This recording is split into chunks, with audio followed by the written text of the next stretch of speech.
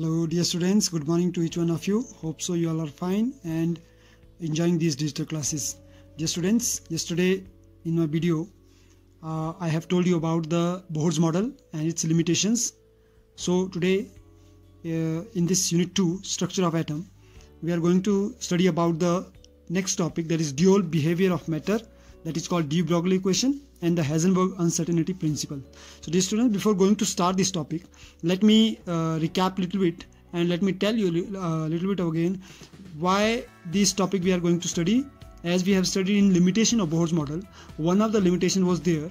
The serious blow of Bohr's theory came from certain new principles such as de Broglie relationship and Heisenberg uncertainty principle, because according to Bohr's theory, an electron follow a fixed circular path with definite energy, and both its position and direction can be well defined. However, these two, de Broglie equation and the Heisenberg uncertainty principle, according to this principle, it states that the path of electron is not definite, okay, and it is probable nature. So moreover, an electron has both wave and particle nature according to these. So in simple words, let me tell you. So the word dual behavior of matter, the word dual came from two. It means that a matter that is behaving like two nature, all the light and electromagnetic radiations, it behave two nature, wave nature and particle nature. Wave nature is explained by J.C. Maxwell in 1870. According to him, that lambda is equal to 1 upon mu naught, and particle nature is given by Max Planck in 1900, that is E is equal to hv. Okay, so let's discuss about the dual behavior of matter. Basically, it is known as de Broglie equation. If in exam it is coming with the explain dual behavior of matter, or it can come the describe de Broglie equation. So my dear students, this is same concept, so you can write. So in 1924, a French physicist, Louis de Broglie, according to him, all moving particles which is called electrons, all moving particles, basically microscopic as well as macroscopic mean big, have dual nature. Those particles are behaving two nature. One is wave and second is particle. As you know that around the proton, electrons were revolving, as Bohr had described. Electron is revolving in a fixed path and it is continuously moving. So now de Broglie is showing that electron is moving like a wave. This is the wave nature. In wave also, electromagnetic radiation, we discussed that wave having two property, electric property and magnetic property. So that is relating from that, it states that the microscopic particles is having wave nature and particle nature. Particle nature is continuously, it is in momentum, it is moving in a momentum, so that's why it is called particle nature. So he stated that lambda is equal to h upon mb. Now from where this equation came, that we will derive, where lambda is wave nature and mb is particle nature. Lambda is representing wave nature and mb is representing particle nature, which is called momentum also. So let's discuss about the derivation of de Broglie equation, which is very important as your examination point of view also. So dear students, please go through this video properly, try to understand and pay full attention. So de Broglie derived relationship with the help of two theories. Basically, he clubbed two theory. One theory is according to Planck's theory, second is Einstein theory.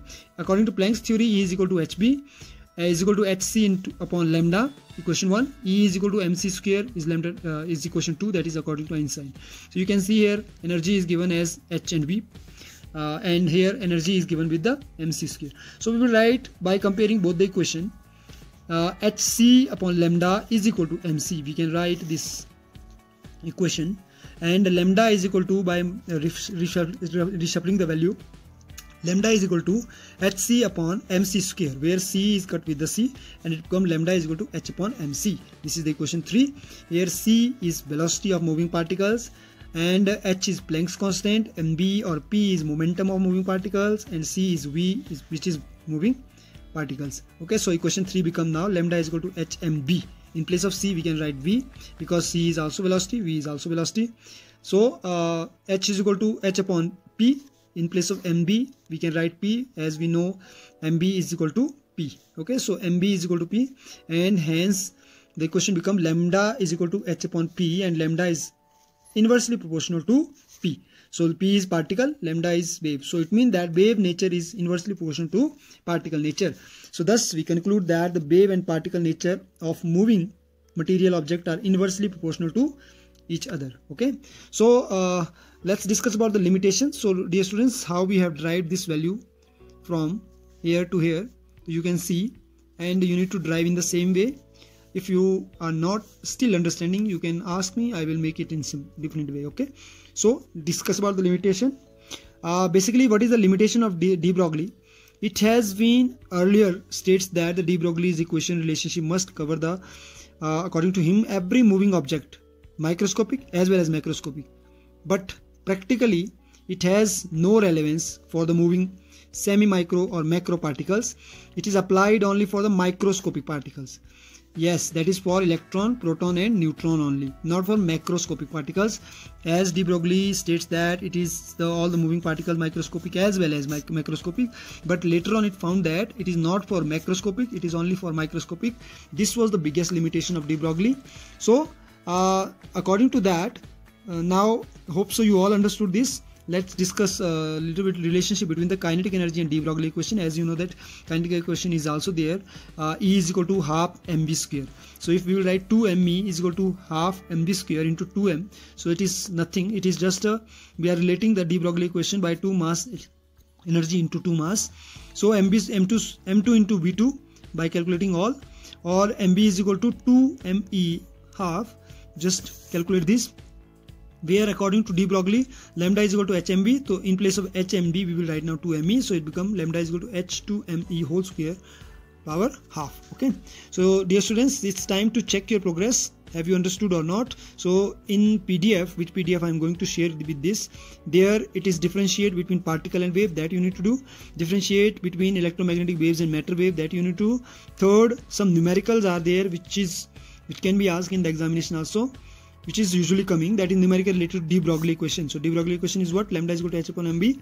So here the question is given, find the wavelength of 100 gram particles moving with the velocity of 100 meter per second square per second time speed. Sorry, according to de Broglie equation, lambda is h m. So whatever is given, this is the first rule. What is given, that we will write. M is given 100 gram, so in kilogram it is 0.1 kilogram. V is given 100 meter per second. So h is given 6.62 into 10 raised to minus 4.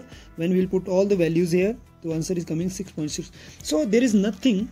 It is very simple. Very 3 steps, basic 3 steps. Number 1 formula, number 2 given, number 3 put the equation in formula and calculate. Okay. So this is a de Broglie equation, but this is half topic. In next video I am giving you next topic, that is Heisenberg uncertainty principle. Okay. So once again from where dual behavior of matter came. It came already, we studied wave nature of particles and wave nature of matter and particle nature of matter. But de Broglie has clubbed both the nature, and he said all the moving particles that have dual nature, it means that all the moving particles show wave nature as well as particle nature. Okay. Now what is Heisenberg uncertainty principle, that we'll study in the next video. So till then, stay safe, stay home. Thank you. Have a nice day.